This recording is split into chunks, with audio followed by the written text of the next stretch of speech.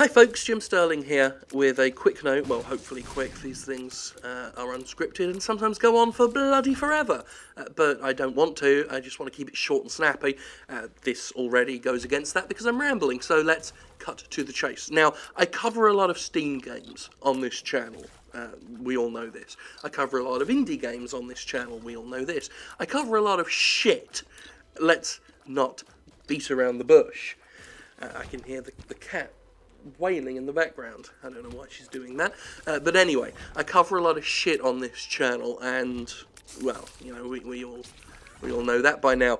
Now, when I cover a video, inevitably, that leads to an increase in criticism of that game on the game's own area on Steam, be it in the review section, the community hub, the Steam forums, if it's a Greenlight thing, in the comments of the Greenlight page. Now, for the most part, that's fine, and it's inevitable. You know, if I cover something that's really awful, people are probably gonna go over there and add their 2 cents.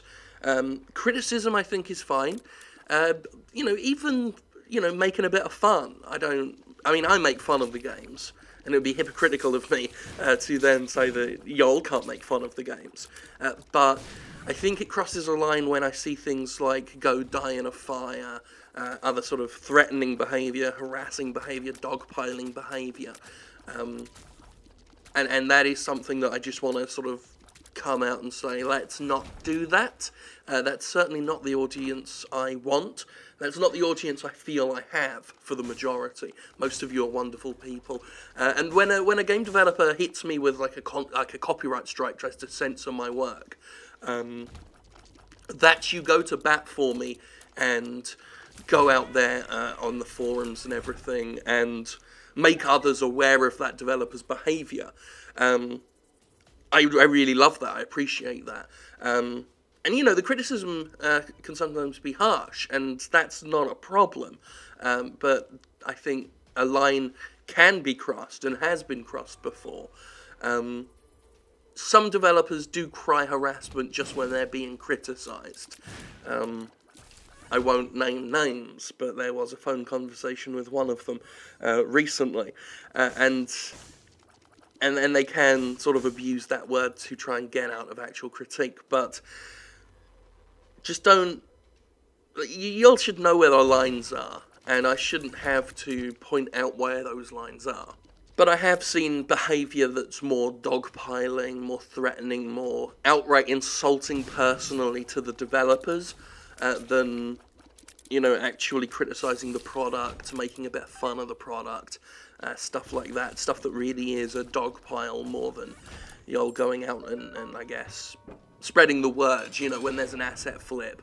It's a good thing that people go in the comments and tell others who might not know, hey look, they just took Unit Z and put it up there on Steam and they're selling it under a new name. You know, I think that's a good thing. I always appreciate that you guys share my videos in the Steam forums and things when I do them. I love the support that you guys give my work. I love that you discuss my work. I love that you guys bring some of my work out there and I guess sort of spread that work through Steam for others who might not be aware of some of the shit that goes on. But I don't condone threatening behaviour. I don't condone personally insulting behaviour. I don't condone outwardly going after the developers, many of whom are individuals, and saying things like, you know, telling them to kill themselves, telling them to die in a fire, you know, engaging in any threatening behaviour. I do want to just say for the record that that's not cool. I know most of you don't do it, but some people do, and, you know, some people who watch my stuff do. And if you just knock it off, if you just not do that bit, that would be good. I try my best to make this channel and all my other outlets as safe a space and welcoming a space as possible for all stripes of people. I don't feel like I mean, well, I've seen the YouTube analytics. I know I appeal to a certain crowd predominantly, but I try and make my stuff available for everyone to enjoy it, and I don't want people to feel threatened outside of that. I don't want people to think that that we're a rowdy mob, because I don't feel most of you are. I mean, I look at the comments on the Jimquisition, and honestly, for a YouTube comment section, that's pretty damn good stuff that gets going on there. So I think you're mostly a smart and awesome and cool, chilled out bunch of cats. Know what I'm saying? But for those of you who are a bit less cool, be a bit more cool, please. You know, I mean, it reflects better on all of us if we're not going out there and being, you know, threatening and harassing and all this kind of stuff. I recorded this first thing in the morning and my mouth's all dry. I need to get some water. I shouldn't record the moment I wake up, but I did. I just woke up and felt compelled to do this. So I'm going to go now before my mouth just starts all sounding really horrifically sticky on the microphone. And I'm going to get some water and feel good. And then bring you back to your regular scheduled programming. So that's just a quick note. Do go out and criticise.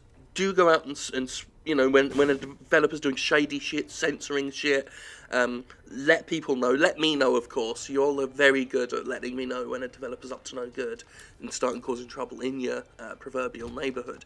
You know, keep all that up, but let's, like I said, it should be obvious where the lines are.